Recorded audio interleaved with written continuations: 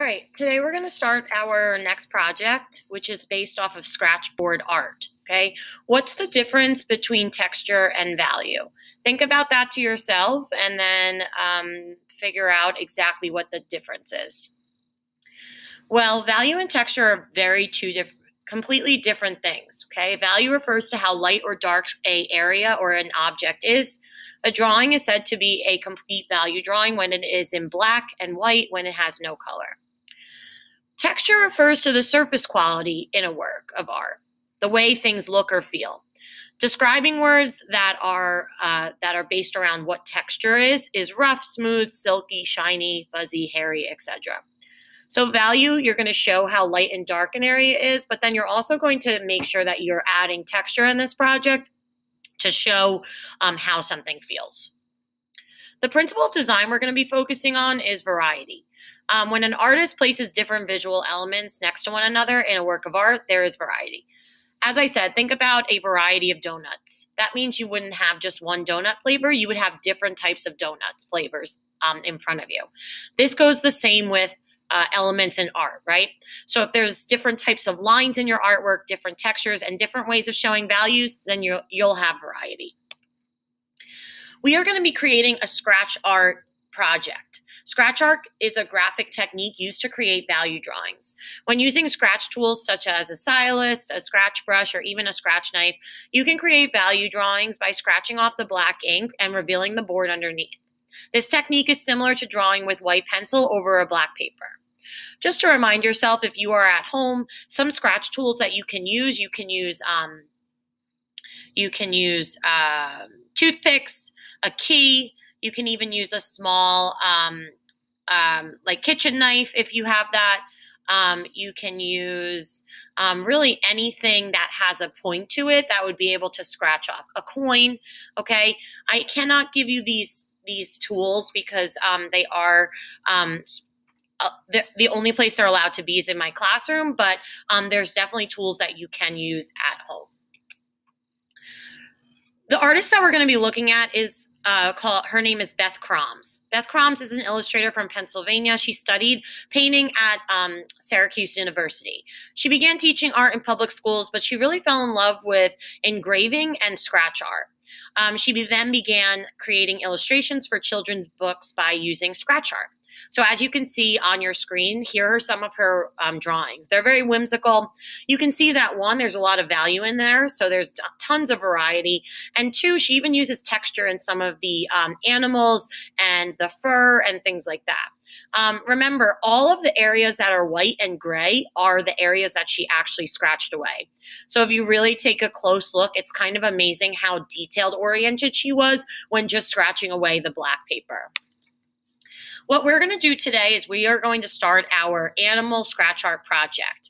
So I created a scratch art of a giraffe here. As you can see, I scratched out the entire background. So that's why you can see like those little lines of my scratch art pencil because I wanted it to be white. You don't have to do this, but I was just showing you that you can.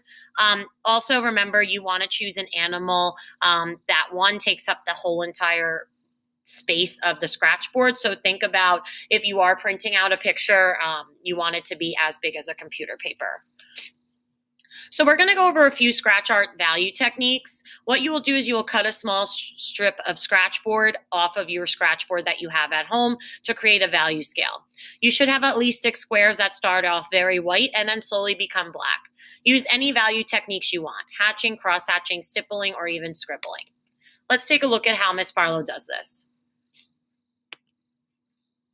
So what I'm going to do really quickly is I'm just going to explain to you how to add value into your scratch board. It is important to remember this logic. When we used to create value with charcoal or with markers or with pencil, we would add more pressure or add more charcoal or graphite onto our paper to make things darker. Now we are doing the complete opposite of that when you are adding value to a scratch board, okay? So you have to really think about that when you are creating this piece. Remember, the more pressure you add and the thicker your lines are in your artwork on the scratch board, the lighter the value is going to be. So you want to remove the dark values in order to create the light values. So I'm just quickly showing you here how I made, how you can see how there are different types of values you can create by just applying a certain amount of pressure or making lines lighter or darker. Okay. So obviously for my first square in my value scale right here, I've created, it's completely white, and I've applied a lot of pressure, and I created a white square by just kind of scratching away. So for this next one, because I want it to be a little bit darker, if you will, what I'm going to do is I'm obviously going to leave some of those like black lines in between my lines. It's not going to be a full coverage of white. And I'm also going to apply a little less pressure so that I'm not taking away really big like lines of the scratch board.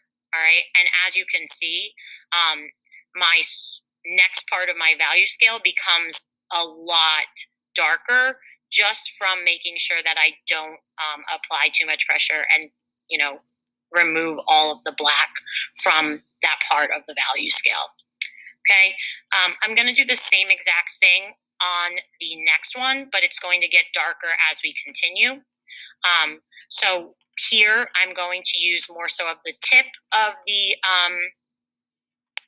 scratch tool, and I'm just going a lot lighter with my strokes, okay? So you want to make sure you really focus on the pressure that you put on, because you really don't want to make things too light where you can't even see them. So I'm just showing you a quick hatching technique here. Remember, there are tons and tons of different techniques that we'll go over later on in this part of the video. So my next square is going to be a little bit lighter. As you can see, I'm not applying as much pressure. I'm leaving more black space in between each white line, and it becomes a darker value. The next one is going to be extremely light, to the point almost where you can't really even see. I'm going to make shorter strokes here of lines as well. It's not going to be as long as the ones in the beginning of my value scale. And then my last square, I'm just going to leave completely black, because that's the darkest value. So think about that too. Our really dark values are just going to be left the color of the scratch board. All right, so as you can see here, we have the value scale that I just created. Remember, the more pressure you put down and the thicker your lines are, the lighter your area is going to be. The less pressure you put down, the lighter the areas are going to be. So as you can see, there's a nice gradual change from really light to medium, like gray tones, to dark. So there are a bunch of different ways you can add value to your artwork. I'm going to go over all 4 of these techniques, and you get to choose which one you like the best. So the first one that we're going to go over is cross-hatching. You've definitely heard me talk about this one before. This is the one that I like the most, but essentially what you're doing is you're creating like a grid-like pattern, and you're following the curves and the movement of the item or thing that you're drawing, or scratching away, I should say. So as you can see, the darker values over here, they are done by creating less grid patterns, okay? Whereas the lighter values over on this side are going to be created by making lines that are very close together, and you're putting a lot of pressure down. And then it gradually goes away, okay? Our lightest area over here, this is hatching. So that was cross-hatching. This is regular hatching. Hatching is just going in one direction, either up and down, left to right, diagonal, and essentially same thing. Applying a good amount of pressure will give you the whitest of white, and also making sure that your lines are close together, whereas applying less pressure and making sure that your lines are further apart is going to give you, obviously, darker values. The next value technique is stippling. Stippling is very, very time consuming when you are doing scratch art. So if you really want to do that, you may. It just does take quite a bit of time. Remember, stippling is just essentially making little dots or little curves, right? So the more dots that are closer together, the lighter your areas are going to be. The less dots that are further apart, the darker your areas are going to be. And then the next one is actually a really fun one. It's essentially called scribbling. Okay, so what you're doing is you're creating these like really organic movements. And obviously, if you continue to layer them on top of one another, you're going to get really, really light areas. Or if you just kind of scribble very lightly and really kind of keep them away from each other, you'll get darker areas. So these are just some really quick techniques to use when you are creating value on a scratch board. Okay, so after you create your value scale on your scratch board, it is now time to choose your animal image. You can either look up an image of an animal of your choice on the computer, or it can be a picture that you took maybe of your pet or something like that. Print out the image in black and white and make sure that the image, when printed, fills up the entire computer page paper. Step 3 is transferring the image onto Scratchboard. So instead of actually drawing the image, we're actually just going to trace it or transfer it. I'm going to show you a quick video after I do a quick explanation. What you will do is you will take out your printed image and flip it over to the back of the image where it's blank. You will then get a light colored crayon such as yellow, white, orange, light green, red, etc., and begin to color the entire back of the paper with the crayon. Use a lot of force and a lot of pressure in order to make sure you get a nice layer of wax on the back. Lay your printed image out on the top of your scratch board with the image side facing up towards you. Grab some tape and tape your image onto the scratch board. Take a pencil and begin to trace those lines. Okay, let's take a look at how Miss Parlow does this. For this part of our project, you will need your printed out paper of your animal that you chose, your scratch board, and also a light colored crayon like an orange, a yellow, a light green, a light pink, anything like that. A really light crayon is going to work. So what you are going to do is you're going to take your crayon and you're going to start to apply a lot of pressure onto the back of your printed out picture of the animal of your choice. You are just essentially filling up the entire back of the thing that you printed out or the picture that you printed out with this light colored crayon. I am pressing pretty hard because I want to essentially transfer this image right here onto my scratch board.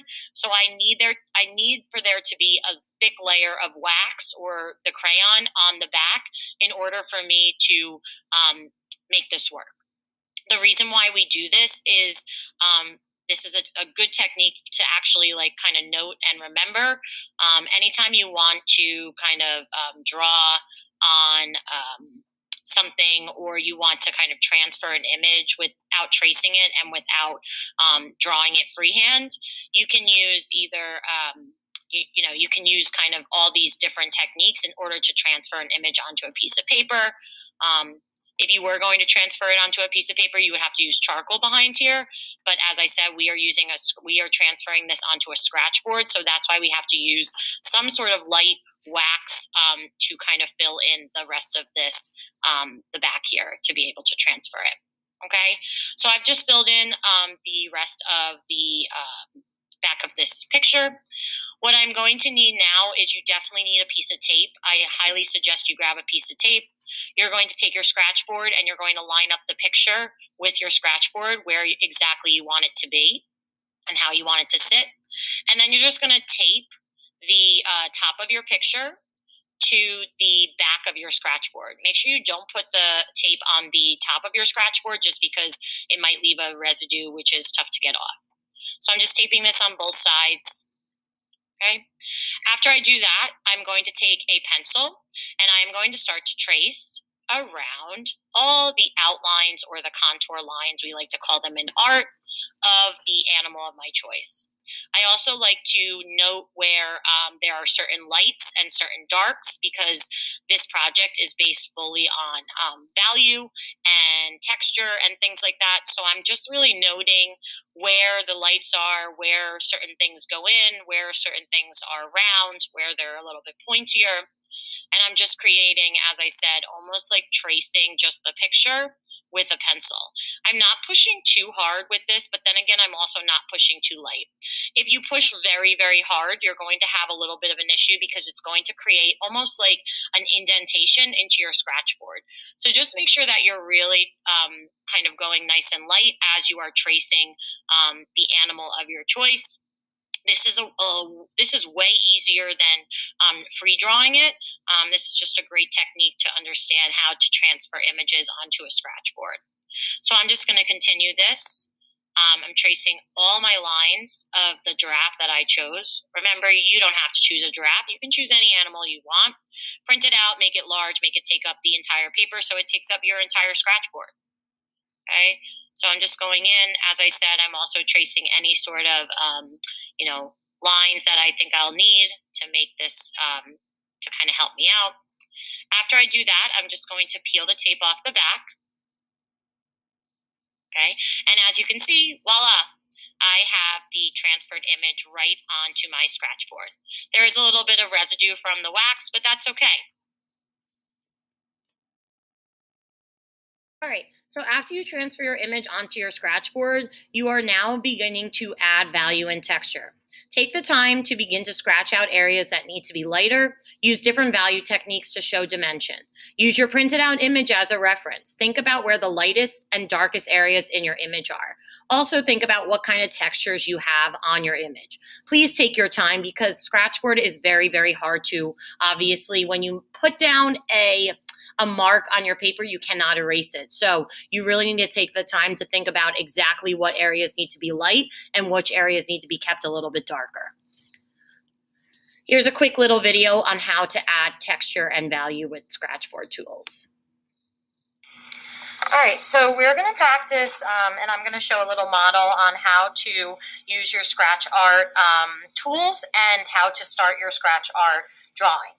So as you know, in the first video that you saw that we created the little transfer with a crayon onto our scratch art board paper, and now it's time to start scratching away and looking at our image to kind of find out where the values are and things like that.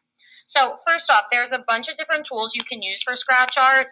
You can use a toothpick, you can use a scratch art tool, you can use an X-Acto knife. Anything that you have at home is fine with me. That works for you. In school, I do have a few of these supplies that create some really nice details and things like that. But I'm just going to be using a regular scratch art tool. It is a little pointy, so just beware of that. They're not that sharp though, but just as I said, be careful. So some things to think about. So for my picture, I have this very, very white background here around my giraffe. So I just started, as you can see, scratching away some of the background just to make my giraffe stick out a little bit more. You don't have to do this. I'm just doing it, and I wanted to show you. So what I do is I hold my scratch tool just like a pencil, and I'm usually just going in one direction. But if I'm if I'm cross-hatching, then I'm obviously going to go into another direction. Depending on how big of a surface that I want to remove some of this scratch board, I can either use the tippy point of this, or I can use almost like the side edge. So because this is such a large area that I'm trying to remove from the scratch board, I'm using the side edge just because it's easier for me to maneuver and also easier for me to remove as much as I can because, as I said, I'm removing all of this black background so that my giraffe really stands out and pops out. Okay, so I'm just going to continue to do that. I'm not going to show you how I do the whole thing, but you kind of get the gist of how it works. Okay. Also with scratchboard, just to let you know, obviously you're scratching away this black layer, so there is going to be a little bit of dust or a black layer film that comes off of your paper, and that's totally fine. All right, so I'm going to start by creating some of my values here. So this is why it's important to print out your picture, or at least look at your picture on your phone in black and white, because it's easier for you to see where are the darks, where are the lights, things like that. So as you can see, I started kind of scratching away some of these lights. I did a lot of cross hatching here. You can do the same. You can do regular hatching. It's really up to you how you want to and what kind of technique you want to use when creating value with your scratch board. So I'm just kind of getting a little bit technical here, as you can see. All right. So What I'm going to look at first is I definitely want to look at this like area right here of my giraffe's eye. Okay, so I'm going to look really closely and I can see where that like kind of lip is. So what I'm doing is I'm starting to lightly scratch away some of these like light areas. Not too much though, because the rest is going to be pretty dark. I also want to scratch away some of these like lines here, but then again, I also want to leave a lot black. So I'm just starting to slowly scratch away what I think is going to be light compared to what is going to be dark. Remember, the dark areas of this are going to be left dark, so leave the scratch board. Don't start scratching away everything, or you're not going to have a piece that looks like it has value. So I'm starting to scratch a little bit harder away here because as you can see, I have this like really light part here. So I'm just going to start to scratch some of that away. And as you can see, I'm using the tip of my scratch board tool to start scratching some of that away. All right. And remember, I want you to think about like the thickness and the thinness of lines, right? So we're doing a lot of cross hatching and hatching here because it's very hard to like get really, it's really hard to shade obviously with this.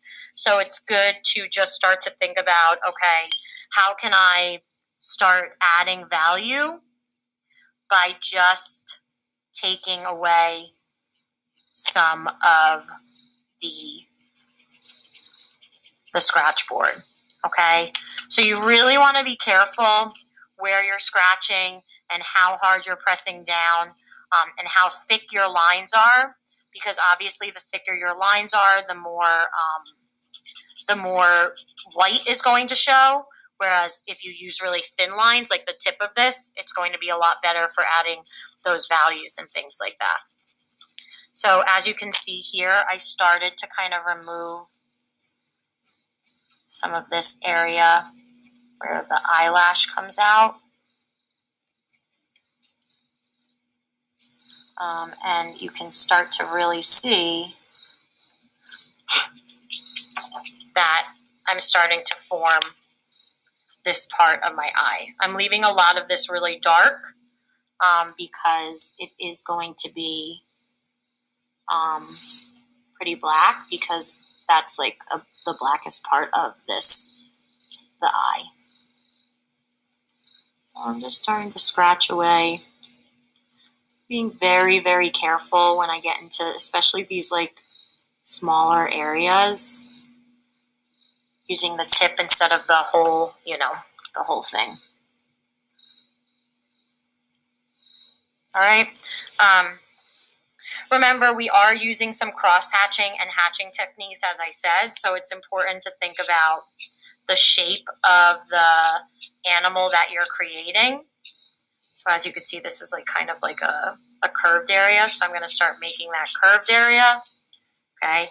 And I might even cross-hatch up here, kind of make it a little bit lighter, okay?